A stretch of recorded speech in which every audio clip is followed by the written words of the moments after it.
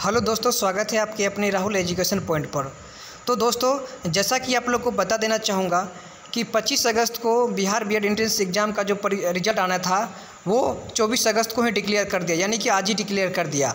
तो बने रहे, आप लोगों को मैं बताऊंगा कि रिज़ल्ट को किस प्रकार चेक कर सकते हैं आप लोग।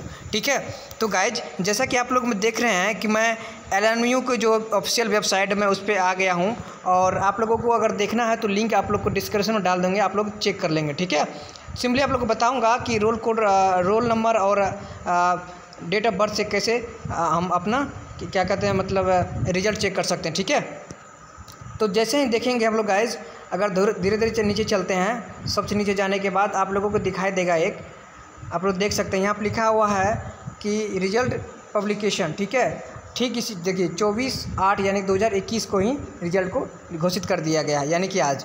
तो ठीक इससे नीचे थोड़ा सा नीचे चलेंगे तो देखिए यहाँ पर लिखा हुआ है कि रिज़ल्ट ऑफ एंट्रेंस, यानी कि जो है ना एंट्रेंस जो आप दिए थे उसका रिज़ल्ट प्रकाशित कर दिया गया। ठीक है, तो सिंपली इस पर अगर हम क्लिक करते हैं गाइज, तो देखिए हम लोग के सामने इस तरह का दिखाई देगा। तो यहाँ पर लिखा हुआ है रोल नंबर और डेट ऑफ बर्थ, यानी कि अपना जो रोल नंबर है एडमिट कार्ड में वो इस पर एंटर करेंगे और डेट ऑफ बर्थ करेंगे देंगे तो सिंपली आपका रिज़ल्ट दिखाई दे देगा। तो गाइज यहाँ पर मेरे पास एक रोल नंबर है और मैं देखता हूँ कि कितना कैसे उसका क्वालिफाई है एक नहीं, उसका रिज़ल्ट चेक करता हूँ गाइज।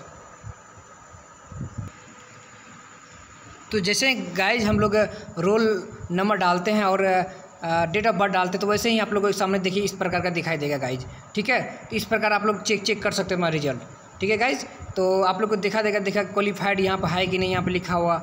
अगर क्वालिफाइड है तो आपको कहीं पे कहीं आपका जो है एडमिशन हो जाएगा। ठीक है, तो गाइज अगर वीडियो अच्छा लगे तो आप लोग लाइक एंड सब्सक्राइब जरूर कर दें, दोस्तों को शेयर कर दें। ठीक है।